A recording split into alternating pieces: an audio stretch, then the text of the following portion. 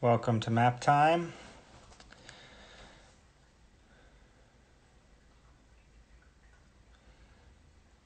Just let some people get in here. Glad to see you all arriving. Again, this is I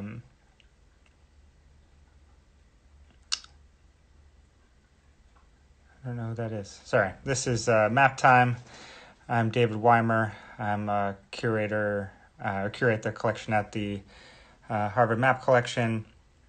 And we'll be talking with Marcy Bidney, who's the curator of the American Geographical Society Library and assistant director of libraries at the University of Wisconsin-Milwaukee. And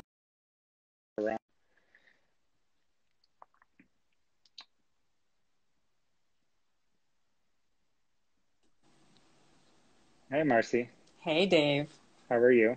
Good, how are you? Good, good. We've got some nice lights in the background there. You know, I'm trying to make the background a little jazzed up for people. Yeah, it's good. It's pretty much what everybody sees. Yep. So welcome to Map Time. We're glad to have you here. And so today, Marcy's going to be talking a little about a cool explorer in Greenland, cool in both senses. And so her name was Louise Arner Boyd. And before I bring up a couple maps, why don't you just tell us a little about her and what her deal was, and then we can look at some maps that she was involved in. Sounds good. So when you asked me to do this, I'm going to take it like one step back and just talk about why I chose Louise. Yeah. So when you asked me to do this, you asked to talk about maps. That's a pretty daunting task, given the collection of maps that I get to oversee every day. And so I just started to try to think about how to narrow it down and to highlight the breadth and depth of our collections, and then to be able to talk about how our collections get used. And I kind of narrowed down on Louise because her collections that we have in the AGSL span all four parts of our collections that we have, because we're not just a map collection. But it's also a really great way to talk about the history of the AGS as well, because we can't talk about the AGS library without talking about the history of the AGS. So she fits all of those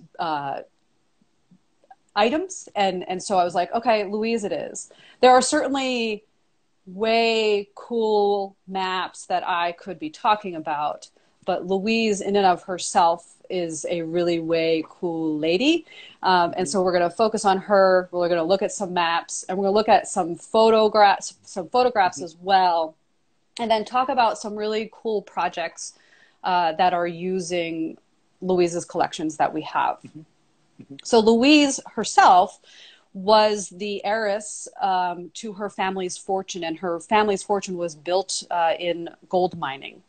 All of her immediate family passed away by the time she was fairly young.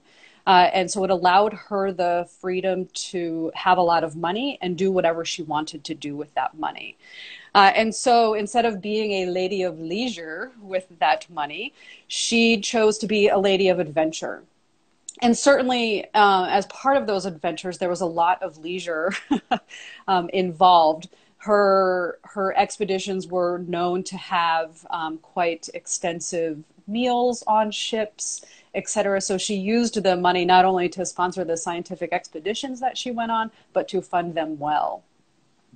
And so in doing that, so her first foray into the Arctic region was in 1928. She, as a tourist, she just went on a cruise to Norway, and it really kind of solidified her love of the Arctic. And she decided to start going there because she could. She took her money, she hired some ships, sailed around, and initially her goals were just kind of fun. Some of them were to hunt polar bears, unfortunately. But but then also once that started happening, she saw the beauty of the land and decided that she wanted to turn it into a more scientific type expeditions. So by the late 1920s, she was going to the Arctic and specifically Greenland on a very regular basis. And so how does this all relate to the maps that we're going to talk about today is that when Louise went to Greenland, she chose very specific places that not a lot of people had gone before. And through her scientific expeditions, she was able to collect data, take photographs, and motion pictures, video, we'll call it now. She wasn't walking around with a video camera, or she was like for a 1930s video camera. And they were really meticulous in their scientific observations and recordings and were able to make really detailed maps of Greenland. And some of the maps that we're going to look at now are some of the first maps made of these particular areas. So the maps that we're going to look at are, there are maps of glaciers and so surveys of the east part of Greenland, and then also a hydrographic survey of the of that region as well.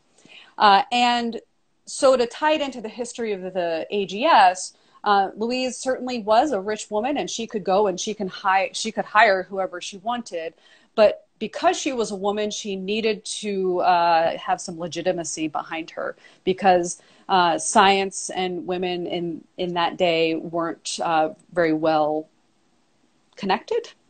And so she hooked up with the AGS to lend her expeditions some legitimacy. So the AGS helped find scientists and hydrographers and all of the people who went along on her expeditions, and she footed the bill. She paid for every single expedition she took. So the AGS, it was just easy. They just had to put their name on it. And then when she came back from all of these expeditions, the AGS published all of her books. She wrote 3 books, all published by the AGS. And then the 2 maps that we're going to look at today were also created in the AGS. So the American Geographical Society had the giant library, which I am in charge of. But in the 1930s, they were also an organization that created maps. They hired and employed many cartographers and were a huge map making organization. So these maps highlight the science that Louise collected, the detail with which that science was collected, and the skill of the cartographers employed by the American Geographical Society, because you can look at these maps, and despite the fact that they're scientific maps, they're really quite gorgeous. At least I think so. I'm partial to more scientific type maps. People will always ask me what my favorite map is. I'm often pointing to a wind and current chart by Maury, because I love them. I love the science behind them. And so it's what I like about these 2 maps that we're going to look at today. It's the science that went into making them, the fact that these were some of the first maps, if not the first maps made of this area of Greenland by Western people, and the level of detail that they show. Yeah, so why don't we flip pull them one over? up? Let's see what I can do. So why don't we start with this guy? So Okay, perfect. That's the one that I have. Yeah. One of the maps. So this map has a. Yeah. Oh, go ahead. No. What are we looking at? What are we looking at? Yeah. So there's a lot going on this map, which is great. So the title of the map is "Detailed Surveys in East Greenland," and they were from one of Louise's expeditions. It was published in 1948. One of the great things about Louise is that she kept copyright of her maps. So despite the fact that they were drawn and published by the AGS, she kept the copyright to them. That was just a little aside. So there's a lot, there's so much going on. On the right-hand side, you've got it up there on the screen, is the, excuse my pronunciation, the Kyrle Fjord. Mm-hmm. And I'm highlighting this particular fjord because it'll relate to something that we're going to look at in a couple of minutes. But you can see the long, I want to point to my screen, but nobody can see that I'm pointing to the map. But on the left-hand side of the screen, if you're looking at it, is this fjord. And it's a hydrographic survey of the fjord, so it's showing how deep it goes. So they used sounding methodologies to drop wires into the water to determine how deep the fjords are, and then they recorded that information. And so it's really detailed. And one of the great things about these maps is that when we can see, we have particularly one manuscript map that we'll look at as part of a web map that was developed that kind of details some of this information and details some of the information where some of the photographs were taken. But this particular map in general is it's kind of a hodgepodge of different scientific information about this particular area of Greenland. And it captures a snapshot of what Greenland looked like in 1948, which is very important to scientific research that's happening today, particularly around climate change, when we're talking about melting glaciers, etc. So here's a snapshot that we have that shows that particular fjord, a couple of ponds, some other glaciers, so they know what size the glaciers were in 1948, and can be used as comparisons to whatever the glaciers could possibly be today. Yeah, and I think one of the things that I like about this map is that it's trying to show a region and the kind of these, like you're saying, these scientific aspects about it, but to do that, it has to show it at a lot of different scales and from a lot of different perspectives. And I think that can help remind us that of the choices that go into maps and map making. Exactly. You mentioned it was a snapshot, and it so happens that it's also made from snapshots. And so I'm going to bring this up. You want to talk up a photo? Okay. Yeah, one of the pictures that Louise took, the maps on them say, compiled from photos taken by Louise Boyd. And so I was curious what role she played in the map making, and then also what you know about how you actually make maps from photographs like this. So there's, I gather, many different photographs, like hundreds of these photographs. How does a map maker go about doing that? That's a really great question. In anticipation of that, I studied up a little bit. So we do have this really rich collection of photos that Louise took on her expeditions. So the photos, we have more than 1,000 of them from Greenland, and ranging in dates from 1928 to 1933. And this is just one. I went through a bunch of the pictures just to try to find one that would kind of highlight how they could be used and the importance of what they contain. So Louise was pretty much always the sole photographer on her expeditions, and she she was not college educated, so anything that she did and anything she learned along the way to assist in the photography and the map making was self-learned. So she taught herself photogrammetry, which is the act of making maps from photos. And so that's basically why she took these photos. She took the photos as a means for going back and being able to map what they saw.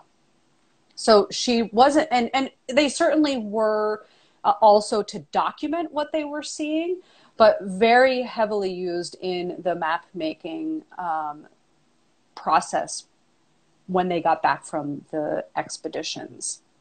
And so when I can't really talk about photogrammetry much because it's a really complicated thing, and people who do photogrammetry spend many, many, many years studying it and learning it. But basically, you take the photos, and there you can take photos like we take photos today and take a picture of something. And then you can take photos from different angles, oblique photography, and then you measure those and you compare those photos, you measure the angles, you observe what you see, and then you do this is my really super simplified version of it. You do a lot of math, and then you make the maps. Yeah. No, it's interesting because I think it's a part of what you're saying, I think, is that the principle of it is not that different than aerial photography, aerial photography surveys. It's just a much more acute angle. Correct. So that's it. I hadn't thought about that. That's interesting. So you're also kind of getting the angle of, so in this particular picture, she's clearly taking it straight on, but she had some cameras too that I didn't have enough time to read up on her cameras, but she had specialized cameras that she used that were able to take more oblique shots. And from those oblique shots, you're able to measure angles and get the topography of a particular area that you're photographing. And so you don't have to be on the land to measure the topography. You can use the photographs to do that. The photographs also show the glaciers. Certainly, that's one of the things that we're looking at here. But you also see the geology in the stratifications in this particular photo quite well. And so then they're able to make some scientific guesses probably at this point in time, because to do the geology, you do have to touch the rocks, but they can make some estimations of what type of rocks it is just by looking at the photos as well. Yeah. The way you're talking about it strikes me, Boyd's story strikes me as, it stands out against, say, Marie Tharp, who I think, at least in the map making community, is a more recognized name now than Boyd, as someone that, as many of you know, made some of the most persuasive maps and the first maps of the ocean floors, and was also in her career frustrated by being forbidden to go on the actual data gathering missions in the Atlantic in the 50s. And, I think what's interesting here is a kind of almost reverse of that that's happening with Boyd. And I think you touched on a little how that some of that comes down to the money that she had. The money, yeah. Yeah. So the money bought her way in. Exactly. And it's a different mode of map making and kind of as this exploration. I know that Harvard had the Institute for Geographical Exploration, which was financed by a similar kind of rich person that liked making maps. Do you know what her kind of level of acceptance was in the AGS, and what it was like for her kind of doing this work? As a woman, yeah. So within the AGS, she was well received. They awarded her medals. They published her work. I feel like within the AGS, she held a level of respect. With the scientists that she had on her expeditions, it was a little bit of a different story, because she was technically an uneducated woman, and because she was paying for the expeditions, she also then insisted that she was in charge. So she was the one who did all of the directing of all of these expeditions. So all of these men scientists on these expeditions had to take all of their direction from this uneducated woman. And I feel like that, you know, that you bring up Marie Tharp and the difference, like we know about Marie Tharp. And for us at the AGSL, Louise Boyd is a common name. It's something that comes up for us on a very regular basis. But outside of our sphere, she's not well known, which is another reason why I wanted to talk about her today. And it's hard to really know why that came about, because she did and sponsored really progressive scientific work in the 1930s as a woman. So she's mentioned here and there in some books. There was a book that was published, I think it was either 2018 or 2019, that tells a more complete story of her. But it's amazing that people don't know who she is. But she was not necessarily treated very well by the scientists that she had on her ships. But she did gain a lot of respect from people off board. So the AGS was certainly very respectful of her, and the United States government also recognized her work by hiring her to do some work during just prior to the U.S. entering World War II. So they recognized the significance of it, even if her quote-unquote peers did not. Mm-hmm. Yeah, it's interesting, I think, thinking too about the role of kind of citizen science in mapping, even in this period where national surveys have taken over a lot of the kind of work domestically, but then you have somewhere like Greenland, which is a little iffy in terms of national sovereignty, and then it still falls on a kind of citizen science to do that. The other thing I wanted to ask you too is that the maps were published alongside and inside the AGS journal, and my guess is that there are many libraries, I didn't have a chance to check my own, that have this journal but have not cataloged the maps individually.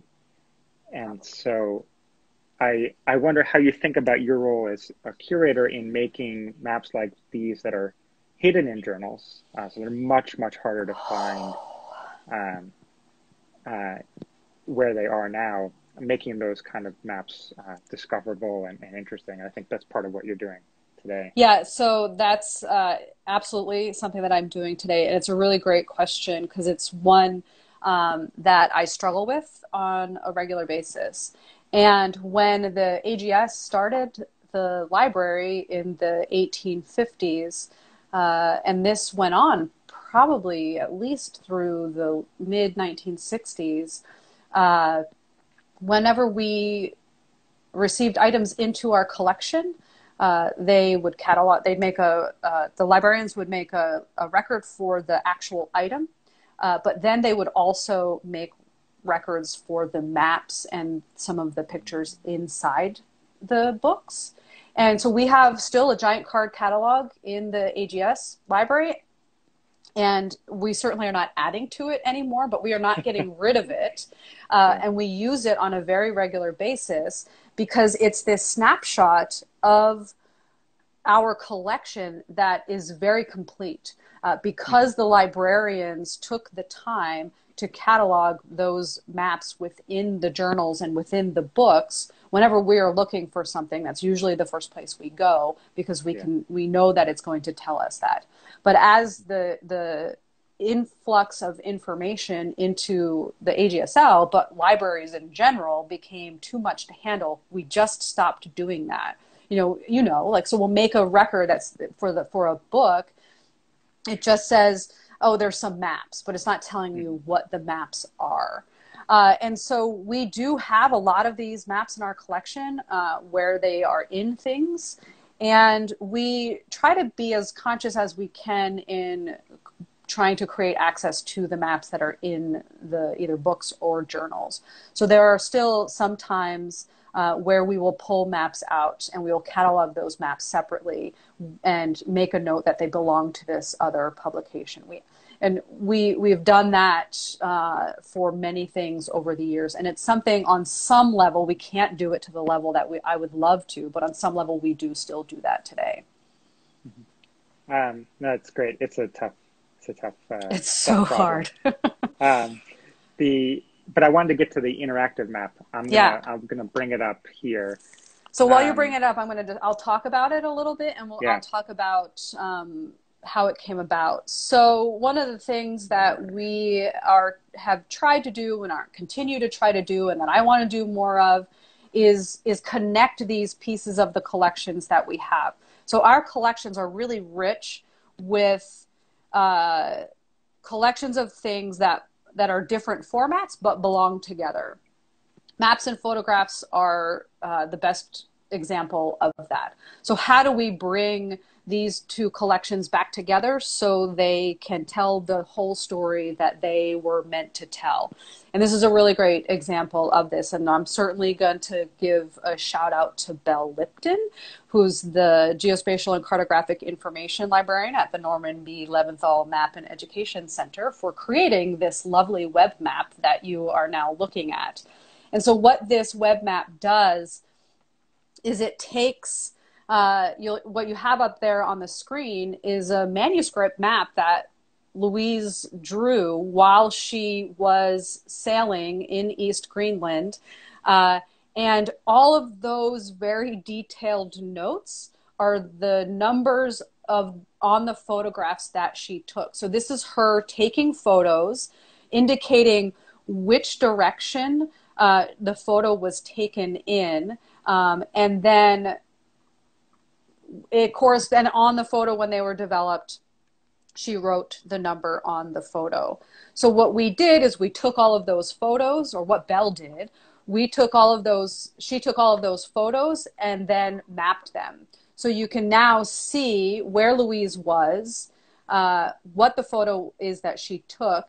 And then if you change the overlay on that, you can see where in Greenland that was today and what that particular place looks like in the picture that Louise took, and then what it looks like today. And so this is really important because over the years, and particularly since we've put Louise's collections online, we have had an increase in requests for her photos to be used in a number of different scientific studies. So last year we had some folks come from the Greenland Ecosystem Monitoring Program out of Aarhus University in Denmark. They found Louise's photos through our digital collections. We pointed them to Belle's web map so that they could see. So what they were wanting to do is do exactly what this map was meant to do, is to take those photos from the 1930s that Louise took and compare them with what the glaciers look like today, so they can determine the status of the glaciers and how much has been lost or how much has changed in the intervening years. Last year we also had one of our research fellows who was at the AGSL for a number of weeks looking at Louise's photos, because she was and is recreating Louise's expeditions. And she was coming to see what the photos looked like, and then she's going to go out to Greenland, and if she hasn't already, and she's going to retake those photos. Yeah, that's an intense project. She's another like sort of independently wealthy lady who can do that. Yeah. I have more questions, but I want to make sure we get to the questions that are here. So we'll get one from Julie. So was Louise Boyd allowed to be a member of the AGS? She was. Easily answered. So the AGS, I'll expand just a little bit. The AGS the AGS's treatment of women wasn't always the best, but they didn't ban women from being members. Yeah, and we have an insider question from Belle. How did they get all the photo equipment to Greenland in 1928? They put it on a boat, Belle. They didn't fly it there. Belle might, I Yeah. think she might be asking me that question because she knows Yeah. the answer. Yeah. And I don't Yeah. know the answer. But I'm going to assume that they put it on a boat and Yeah. it sailed there. Yeah. Belle can leave a long Georgia's note. letting us know. Georgia's also letting us know that she was the first woman to Louise was the first woman elected to the AGS Council. So Belle just admitted that she's trolling. Yeah. I knew you were. And what is the AGS Council? Oh, so the AGS Council, is an elected board, I guess, is sort of it's an elected position that a geographer or somebody affiliated with the AGS holds, and they kind of provide oversight and direction of the day-to-day activities of the AGS. Still exists today. I don't know off the top of my head how many members they have, etc. Yeah. More women and, now. Yeah. And are there any other projects or exhibitions you guys have going on that are coming up that that you want to share with us? Dreams of exhibition? I should have dreams, I suppose, although I feel like all my dreams are kind of going down the drain right now. So if you go to our website, we have been developing a bunch of other web applications.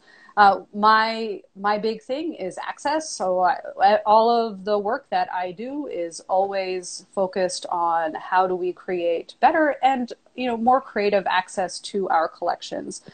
So we have some aerial photo finder web apps that have been developed. One really cool one, I'm not sure if it's actually published yet or not, that highlights this really cool aerial photo project that we just sort of stumbled upon in the library. And the name, of course, is escaping me at this point in time. And what is your website? I have to look it up. If you just search Google, if you ask the Google for the AGS library, or the American, if you just say AGSL UWM, it'll come up. We'll be the first ones. It's uwm.edu/library/AGSL. Just search Google for the AGSL. All right. Search your favorite search engine for AGSL. Milwaukee. Use all of the search engines. Yeah. Great. And I think if there are any other questions to your audience, throw them in the question mark box. But we're coming up on our half hour, so thank you so much for coming and being a part of the Map Time. Thanks for having me. Next week, we're talking with Bertie Mandelblatt, who's the George S. Parker, the second curator of maps and prints at the John Carter Brown Library. She'll be talking about a really interesting map of Guyana. And the most important part about that announcement is that next week will be at 1 p.m. Eastern Time instead of noon, and it will be at BPL Maps, which is who will be hosting. So Garrett will be hosting it rather than me. We have one question coming in under the wire. So what were the lines of writing and symbols on the right side of the map you showed? Which map? If Joseph Charles can tell us which map.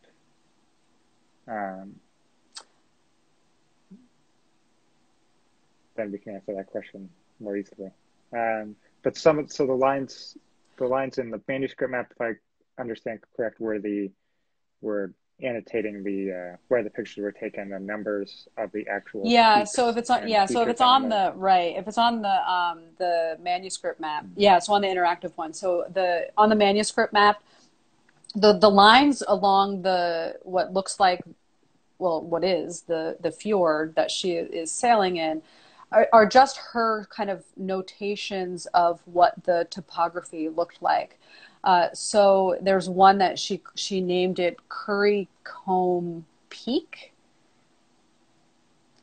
And it's just sort of like the draw, like I think she's just drawing that there was a mountain there. But then all of those annotations in the boxes, the numbers and the letters, are the key to the photos that she took when she was sailing in this area. So in the box, you'll see that there's a number 23E2. Yeah. So then if you click on that in the interactive map, it shows you that photo. And then if you're using the web map, which you can get to on our website through our geodata page, you can click on and click through the photo into our digital collections, and then you can expand the photo, and you'll see there's an annotation somewhere on the photo, usually at the bottom, either in the bottom center or on either of the corners, that is that number. And so that's how we know that that number, that photo goes with that particular place on the map. Great. Awesome. Well, I think that we'll call it there. So again, thanks for coming, and thanks for having me, we'll Dave. see you all. Yeah, we'll see you all next week at 1 p.m. Eastern at BPL Maps. Thanks, everybody, for tuning in. Bye.